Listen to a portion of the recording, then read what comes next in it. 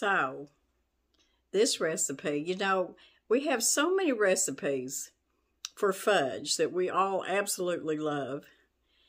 And we kindly got out of the habit of our old-fashioned fudge. I can remember my grandma and even anybody in my family, as far as that goes. We never made fudge out of chocolate chips and sweetened condensed milk. It was always out of sugar, just plain sugar, and Hershey's cocoa powder, baking powder. That's what the fudge was always made out of.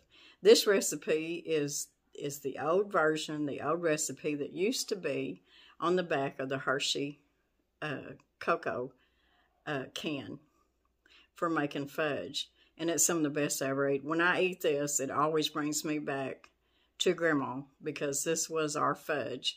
And I even have videos making fudge out of your chocolate chips and your sweetened condensed milk and all that. And they're so creamy and so good. But they're not your original Grandma's homemade chocolate fudge. And this is so good. So I want to come in and I want to share this recipe with y'all.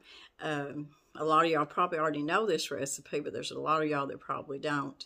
And if you ever get the chance to really want to get that taste of the old-fashioned, and when I talk about this, I talk about it because it's a different texture. It's a good texture, but it's a different texture. But mostly it is how rich and chocolate it is, because it's not chocolate chips. It is your Hershey's cocoa powder. And it's just, to me, it's the best because it just has that original chocolate taste. So anyways, let's get started on our fudge. There's a little bit more to it than maybe your 2 or 3 ingredient easy throw together fudge. But let me tell you something. It's so worth it. Anything that was made by Grandma or Grandma's recipe, you know, it's always worth it. Now I'm going to call out my list of ingredients. And if you want to, you can stop it right now. You can get you a pen and paper and write this down. We got 3 cups of sugar, 2/3 cups of Hershey's baking cocoa. You can use regular or you can use the dark cocoa. 1/8 of a teaspoon of salt, 1 1/2 cups of milk, 1/4 of a cup of butter, which is half a stick, 1 teaspoon of vanilla, and then you need to have a candy thermometer. For this candy to turn out right, you either need a thermometer or you want to do the cold water test, and that's just a small amount of the mixture dropped into very cold water. And if it forms a soft ball and then flattens when you remove it from the water, then you know it's ready. I like to use the thermometers. I think my candies come out better when I use a good thermometer. This one right here is a good one, and if you look on my Amazon store, I'll put 1 or 2 on there if you're interested. Now, there's all kinds of different ones. You can buy them at Walmart and different places. But this is the ones that I like right here. Now, when you put your thermometer down in your pot, you want to make sure that the bottom, the bulb part, the very bottom of your thermometer is not touching the bottom of the pan, because you won't get an accurate temperature on your candy. I've got a heavy pot right here. This is a pot I got from Sam's Club. It's a food service pot. It's very thick, very heavy. It's good for making candy. I know different stores. I never could find a good one at Walmart. I'm sure there's some online stores you might find one, but like I said, this comes from Sam's Club.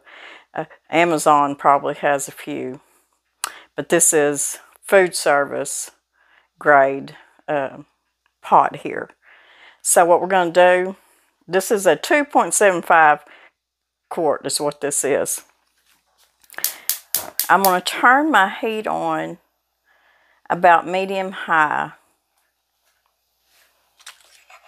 You want to mix your 3 cups of sugar,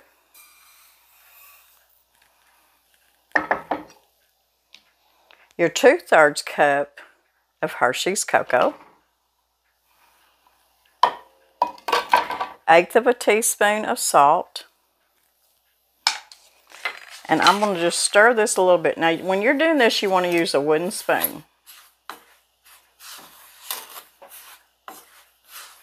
Just stir it around a little bit. Now I'm going to add my 1½ cups of milk. I'm using evaporated milk. Don't use sweetened condensed milk. That's a whole nother recipe. This is the old-fashioned fudge, and they didn't use sweetened condensed milk with that. And I should have waited to put that in there after I got my stuff in here, but that'll be okay. We'll get it mixed up. Like I said, I've got it over medium-high heat. I want to bring this up to softball stage. Now, that's 234, but I like to go a little bit higher on mine. I like to go to 240. I'm just a rebel that way. But first, what you're going to have to do is you're going to have to bring this to a boil.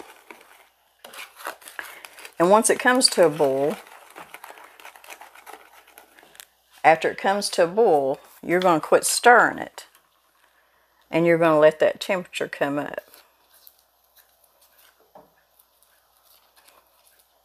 Now, I know people think, well, it don't matter what you stir it with or this or that.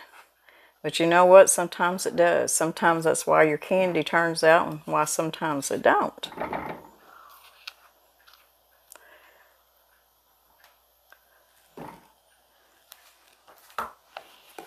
So that's all we got in our pot for now.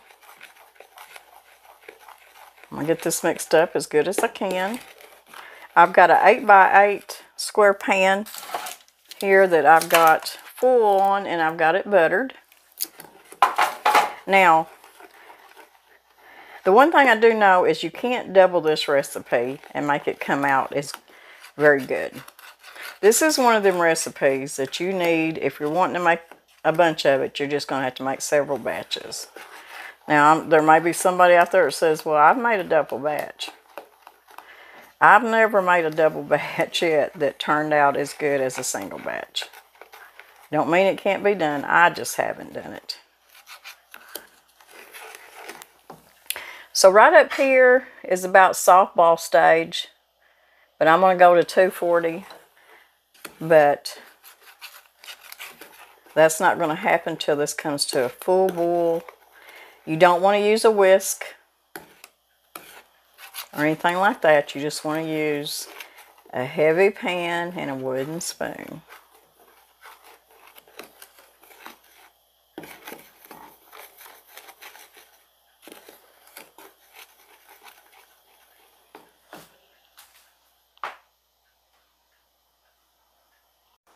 Okay, y'all see how it's come to a rolling boil.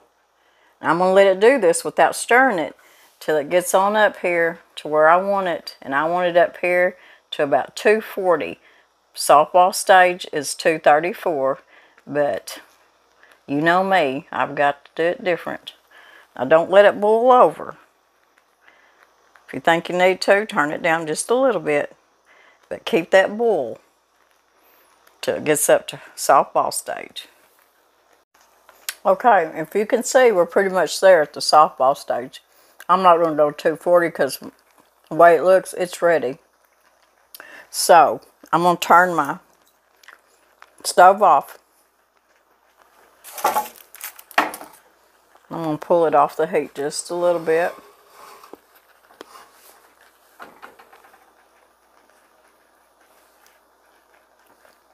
And what I'm going to do, now I have not stirred this the whole time that it's been boiling.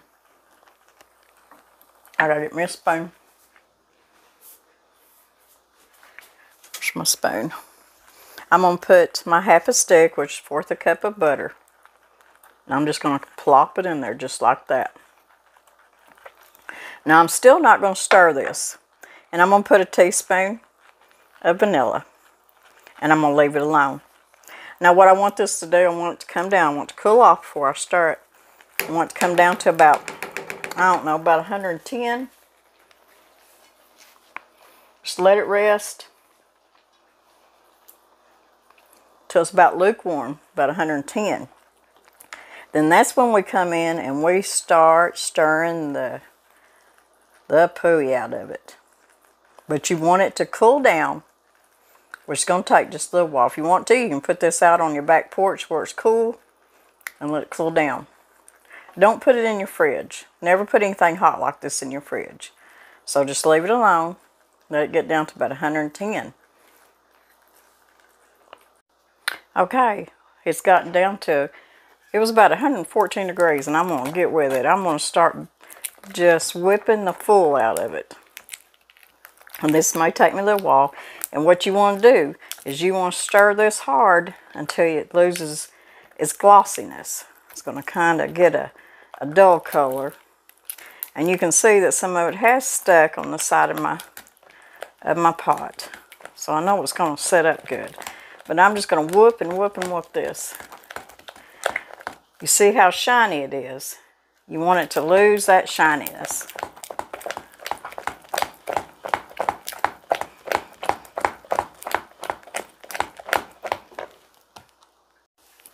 Okay, it is starting to lose some of its shininess, not completely.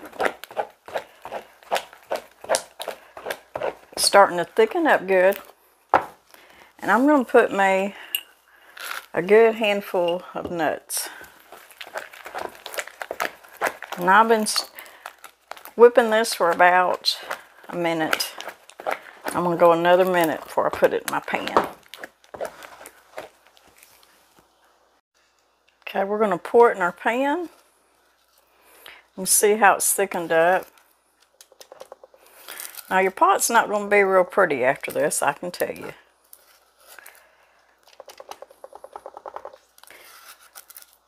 But just smelling this takes me back to my grandma's kitchen and her homemade chocolate fudge.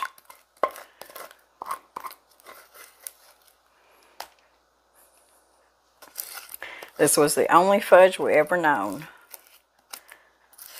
No chocolate chip fudge, no sweetened condensed milk fudge. This was the fudge right here.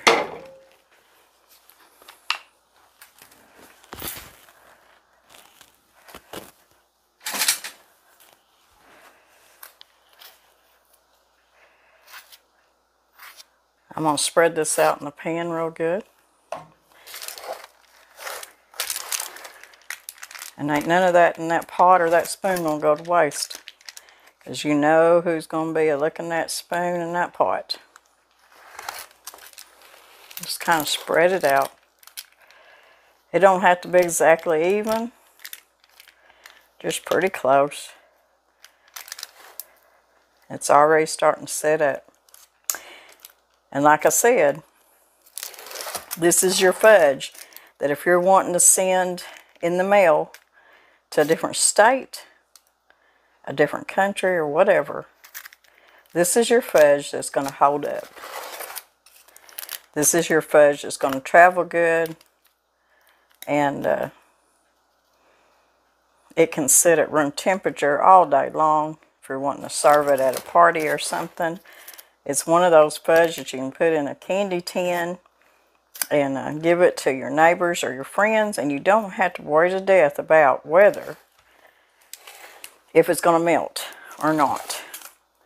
Because a lot of our fudges that we're making that we absolutely love do not set up like this one does, to where you can mail it, send it, and give it as gifts. Oh, they're good, believe me. But they just don't set up as hard as this does. Grandma's old-fashioned. chocolate fudge. Okay, let's see how good this fudge set up.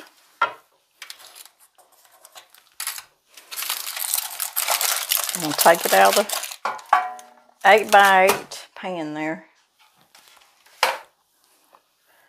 I'll bring down the sides.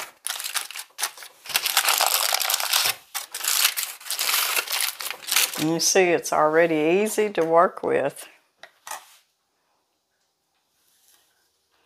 See if I can get y'all a little bit closer where you can see.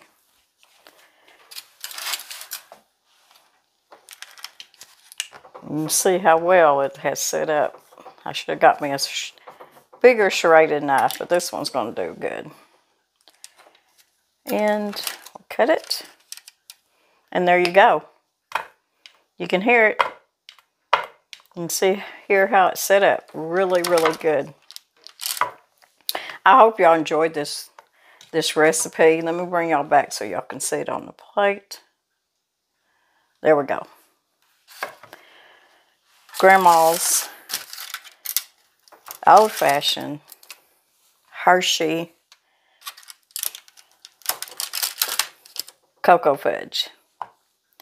This is the fudge that you can always count on, that's going to set up and that you can give as a gift, because it's not going to melt. It's not going to be your sticky fudge that that if you stacked it, it would stick together. This right here, you can see how well it sets up. This is your fudge that you can box up and send to somebody